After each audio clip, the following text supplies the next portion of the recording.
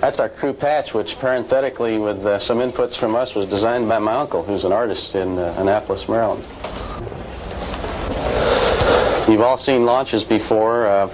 They're always spectacular to us that ride on them, and I know from watching some of them they're spectacular from the ground also. You're aware that we had a scrub the first day due to upper level wind shears, and even though it was a beautiful blue sky on that day, it was the right thing to do to cancel for the day, and we went back to the quarters and relaxed and got up the next morning, and 7:15 Eastern Time, here we go. This is the second flight of Discovery.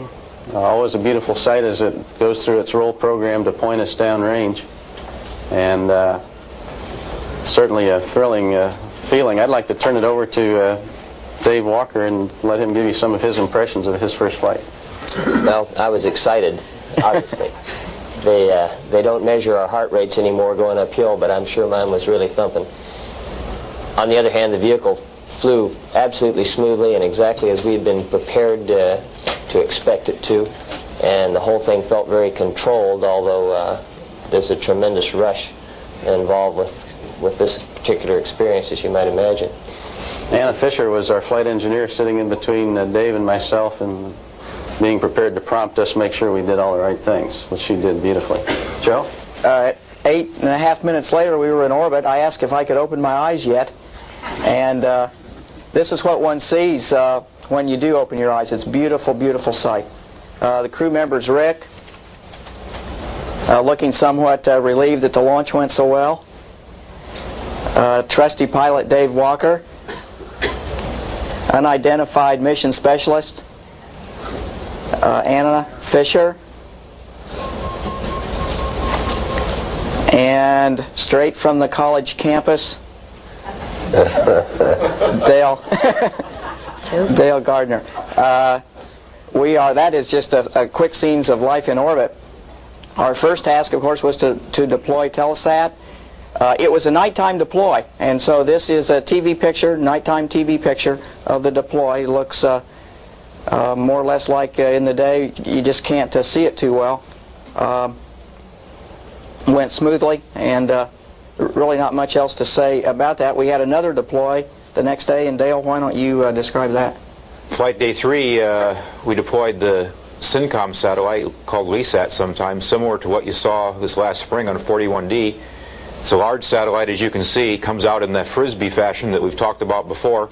It's about 14 feet in diameter and weighs 13,000 pounds. And it really looked large to us as it came out of the payload bay. Very slowly also, as you can see, only just a little over a foot per second departure from the bay. The one nice aspect about the SYNCOM deploy is that we punch it out down towards the Earth in the attitude we're at. So as it leaves the bay, and you can see here we have a beautiful view of the Earth down below as the satellite departs. This is a few scenes of some of the things we do on orbit that don't generally get shown. This is a fairly mundane operation, but very important one, called the On-Orbit Flight Control System Checkout, which Rick and I did. Gives you a chance to see what the flight deck looks like a little bit on orbit, rather like a large airliner. The CRTs there can be seen blinking, and from there we're going to show you a little bit of the mid-deck. This actually was taken by Dr. Allen with Captain Houck pushing him along as he held our movie camera in front of him, going down into the mid-deck, and you can see the portable foot restraints that we attached to enable us to stay put, our treadmill that we use for exercise, and some of the lockers. That particular one that's open contains in-flight maintenance equipment, which Eagle Electronics used. And over on the starboard bulkhead of the mid-deck, you can see the sleep accommodations, which I think I'll let Dr. Fisher discuss a little bit about the rest of the mid-deck area. Well, in this particular sequence, we're showing how we prepare a meal. And we divided these tasks up among all the crew members. Dale usually wound up doing breakfast because nobody was quick enough for him. Making meals is a fairly easy task on orbit. All you had to do is essentially like, it's very good, essentially like backpacking. You essentially add water to the food, and it was very good. I'll let Rick describe what we're doing here. Well, at the risk of endorsing a product, that's an interesting physical demonstration on orbit of the fact that things really are weightless. That's how the crew was rewarded when we did something properly. Rick would release another handful. Since Anna did more things right than anybody, she got most of them.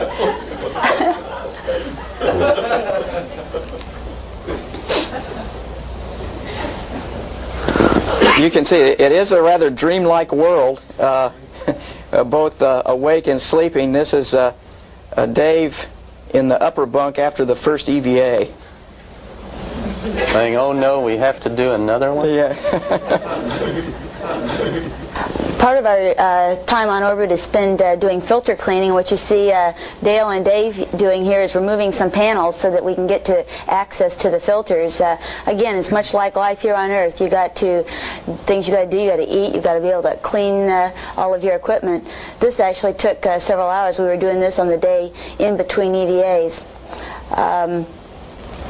Then once those panels were removed, we were able to get access to the filters, and here I am cleaning again. I thought I was going to escape that for a couple of weeks, but for a week or so. And this is, as I said, a very important part of our work on orbit, to keep things clean. You can see it wasn't just me who did that.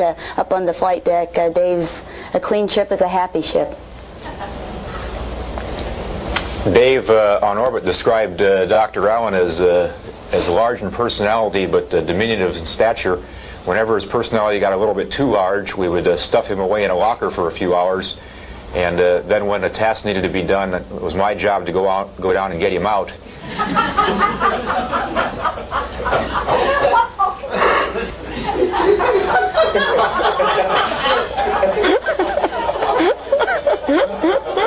This was a somewhat unpleasant task for me, but Joe seemed to like the freedom at times. And the hard part was putting him back in there again later once we got him.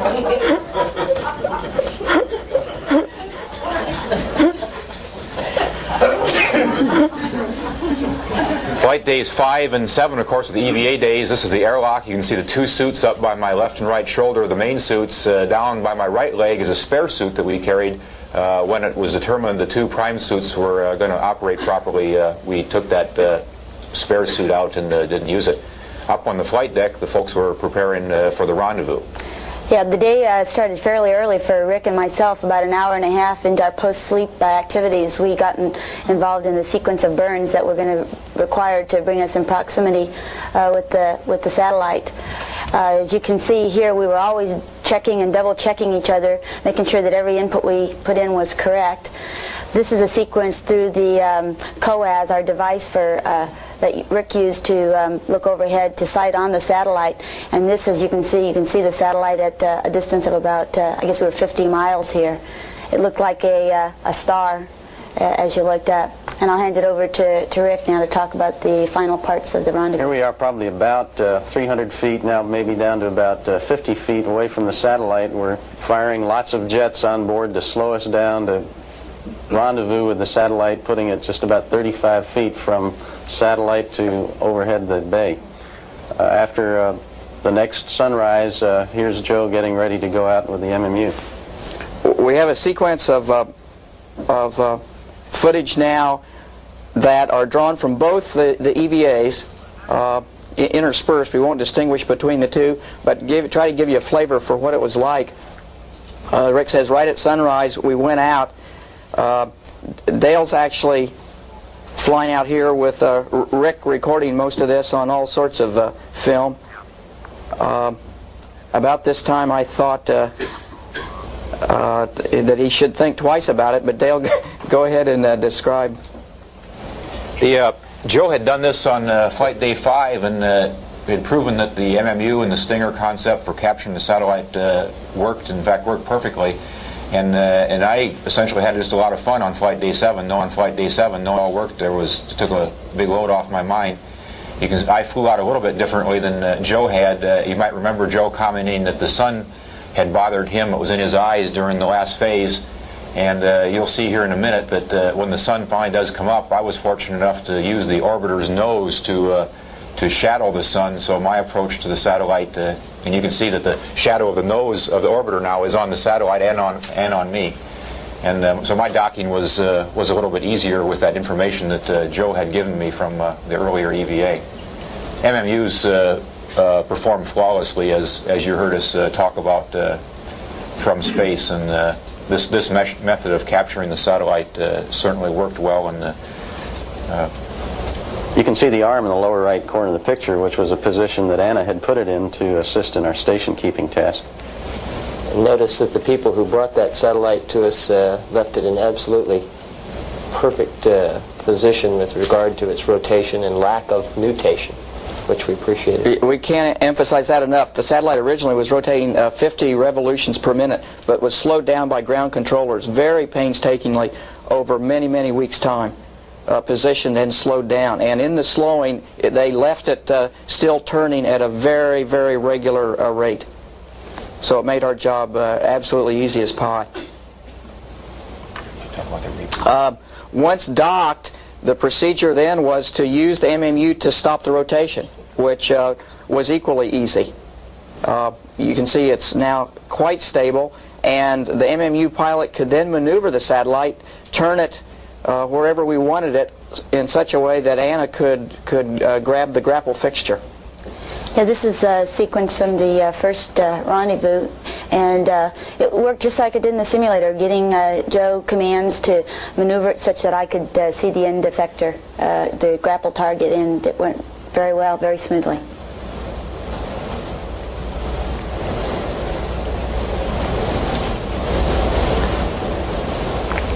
From an MMU crewman's point of view, it's interesting to see the large arm coming up right over your shoulder to suddenly grasp the satellite. This a shot of Dale working on the satellite, the top end. In fact, he just removed the Omni antenna with some very fancy space equipment known as pruning shears. That was about the last nominal portion of that first EVA. Here we see where we first learned as a group that the common bracket clamp, which Dale has in his hand, was not going to fit at the appropriate place, which was on the common bracket on the satellite. Let's parenthetically emphasize that that was a very well-designed piece of equipment by folks here at JSC, and unfortunately we just didn't have the information available to us that would tell us that it would not fit. And it's appropriate to add here that we had enough pre-planned contingency operations available to us that again had been developed not by us but by the whole team to carry us through, and we went to Plan B, as we called it at that point. David was the keeper of Plan B. Dale and I had not the vaguest notion what it was, but we were confident that in his plans Dave could direct us.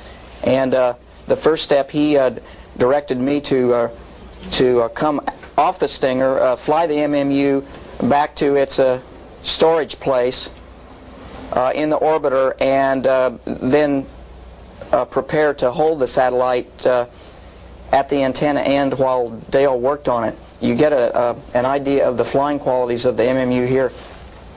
It